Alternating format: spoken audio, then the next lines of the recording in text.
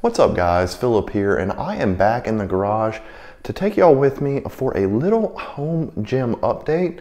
It's been a little while since I did a home gym tour, and a few things have changed, so I figured that I would take y'all along with me, show you guys the space, what has changed, what has moved around, and give you guys just an overall feel of what is in here now. So let's go ahead and get into it.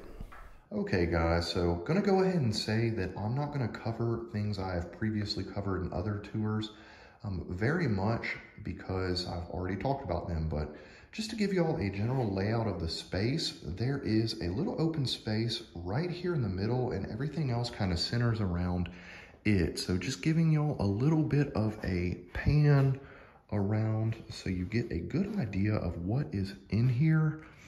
And then we will talk about the pieces kind of individually. So starting with the piece that I got pretty much first, this Rep PR5000 Power Rack. Really like this. It is their flagship power rack and it has been a beast for me. So it has the multi-grip pull-up bar and it also has some double circle wood ring straps here. I keep the wood rings inside, but those are permanently mounted to the pull-up bar. So have that. Now I have plenty of attachments for this power rack. I have a couple of J-cup options. These are the Rep lower J-cups. I'm not overly crazy about them. They are the first J-cups I had. They are not on the power rack very well, and the UHMW spins a lot, but they are what I started with. And then I moved on to a pair of Titan roller J-cups. They are not pretty, but they get the job done and they do their job well, at least in my experience. So after that, the next evolution in J-cups was, or J-cups, or whatever you lift a bar out of in a power rack, was the Titan monolift attachments. They've been great and I have really enjoyed them, but they do get chewed up pretty well. You can see the divot in there from my power bar. So next, move on to a few pairs of safeties that I have. I have the flip down safeties that I got first, and I really do like those, but they don't work as well when you squat with a wider hand placement. They kind of impinge on where your hands go. And so it's hard to squat, I guess you can say, responsibly with them and not chop your fingers off, at least in my experience. So went ahead and also got a pair of strap safeties that I use for squats. These work much, much better, and they kind of move out of the way of your hands if you have a wide hand placement, you touch them. So they have been great.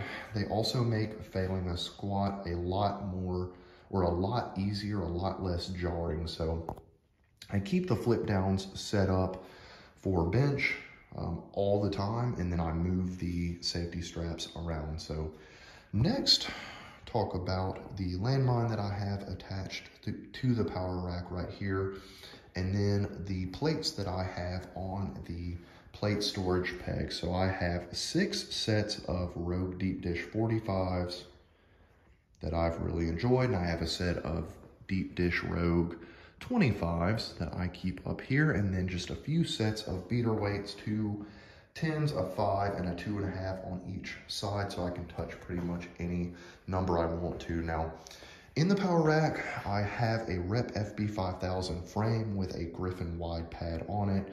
No modifications needed. They are perfectly compatible, so I've really enjoyed that bench. Now, moving on, I have some dumbbells, the Badass dumbbells, up to 172.5s for each dumbbell. And I have 3 sets of pegs or little pins for them. These are the shortest pair. And then I have pairs that are compatible up to 122.5s and 172.5s. So I do have 2 sets of handles. These are their old versions that they sent as a replacement when I warrantied them. Yes, I did warranty them. They have a lifetime warranty. And then he also threw in a pair of these Fat Grip new version handles. These are the only types that he sells, I do believe. So Liked these pretty well. Now moving on, I also have a Rep AB 5200. Really like it. It's a beast, but it is kind of hard to move, so be aware. It does have wheels on it though, and it can store vertically, so it fits kind of really nicely just in that little nook right there. Now, moving on to the bars, I have a 6-position gun rack here, starting with the Edge Fitness Slim Football Bar at the top. They don't make this anymore, I don't believe, but it has been good for while I've had it. Now next down is the Titan Axle Bar with a little T-bar row attachment right there that I just kind of keep on it all the time because I use it for calisthenics rows and T-bar rows. That's what that bar is for pretty much at this point. Now, moving down, I have the Rogue Ohio deadlift bar in olive drab Cerakote that I really enjoy using. It's one of my most used bars, and I've pulled up to 625 on it at this point. So it's gotten its fair bit of use. Now moving down, I have the Rogue Ohio Power Bar in a stainless shaft with a proprietary matte black sleeve. Got that for this past Black Friday. It was a great deal, and I sold my black Cerakote version to a good buddy to keep it in the family because I still love it, but not overly crazy with these proprietary matte black sleeves. They have shown quite a bit of wear. They wear the paint or whatever off of your plates, and you can kind of see it right there. I'm not overly crazy about this, but it's not that big of a deal. I'm not losing too much sleep over it, and this feels great. This Ohio Power Bar knurling without a coating is probably my favorite. So under that, I do have the Rep Deep Knurl Power Bar EX. I do really like that bar, and at this point, its main function in my gym is as a stiff bar when I deadlift. So that's what I use because I've already chewed up the sleeve some with it. You can see where all the plates go, basically.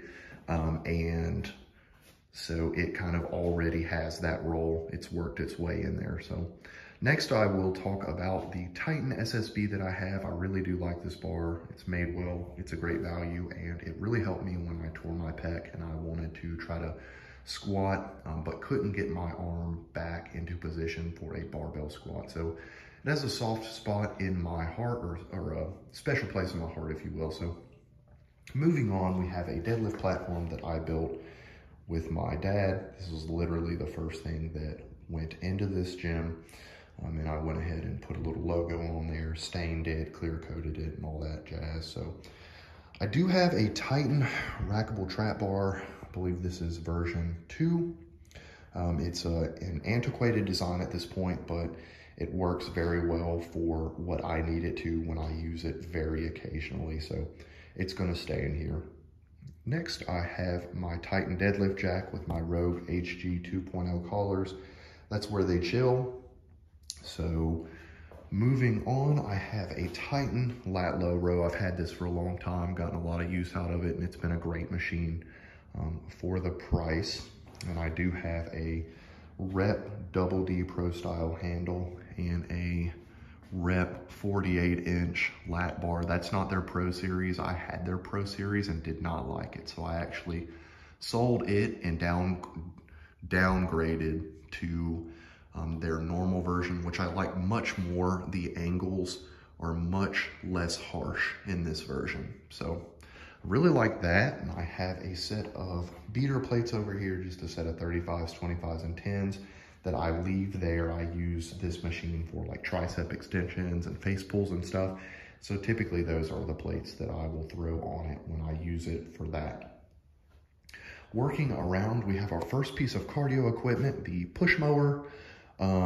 Works pretty well, and it cuts my grass as well. So 2 birds with 1 stone. I also have it's a Nautilus hyper extension, or not hyper extension, whatever, back extension that I use occasionally. And I have a bucket of chalk down here. Next, I have the Titan belt squat. I really do like this, but can be tough to hit depth for shorter people.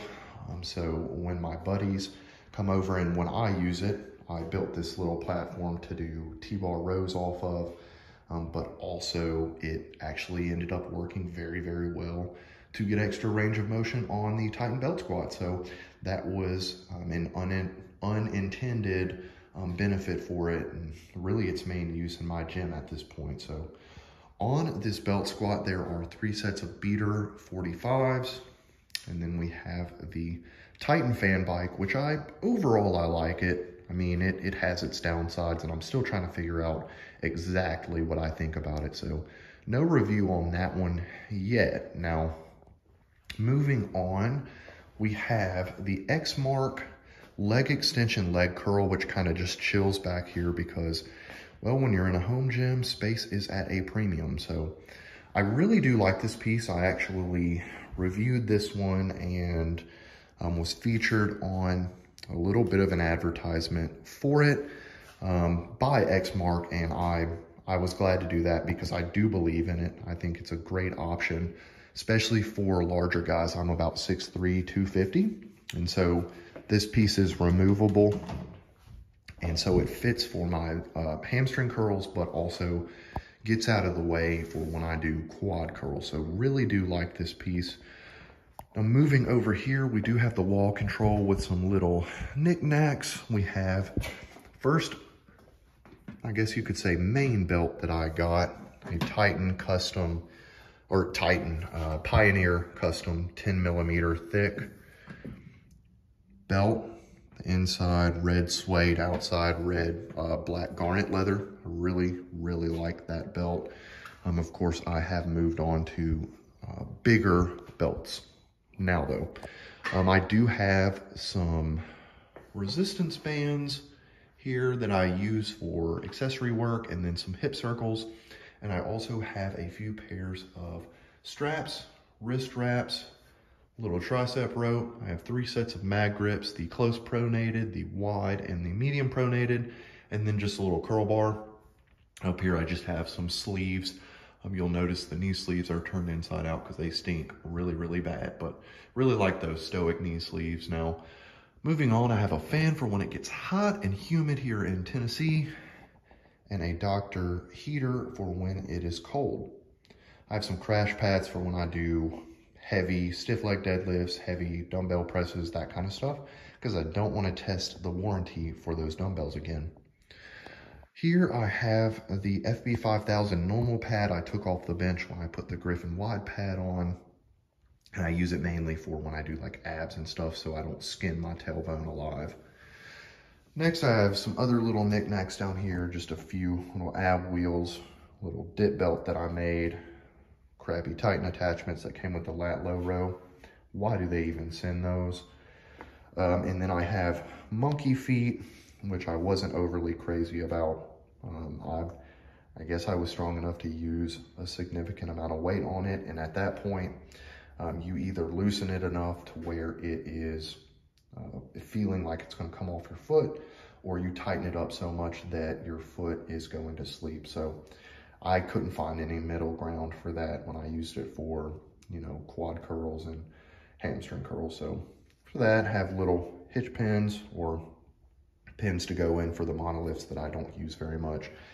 And then the dip attachment for my rep power rack and a curl bar. So other than that, I just have a few decorations. Flag here, here, here, and there are all from Zero Foxtrot. I really like those. And then this one and this one are from Liv Reed. I believe that's how you pronounce that. Got some try hard flags in here because I am an edgelord. So just to give you guys another quick pan around of the gym and where it stands right now, where it's probably going to stand for quite a while because I am married and I would like to stay that way. So okay, so that is how the space looks right now. Of course, it's never done, guys. It's always in flux. You're always finding things to change, improve, add, and trade out. But that's where it is right now, and I'm very happy with it. So If you guys have any questions about anything that you saw in this tour that you would like to know more about, or if you want to hear about my experiences, I have reviews for most of these pieces, and if I don't have one, then I'll definitely look into doing one. Just let me know if you would like to see that. I appreciate you guys watching this, and I'll catch you guys on the next one.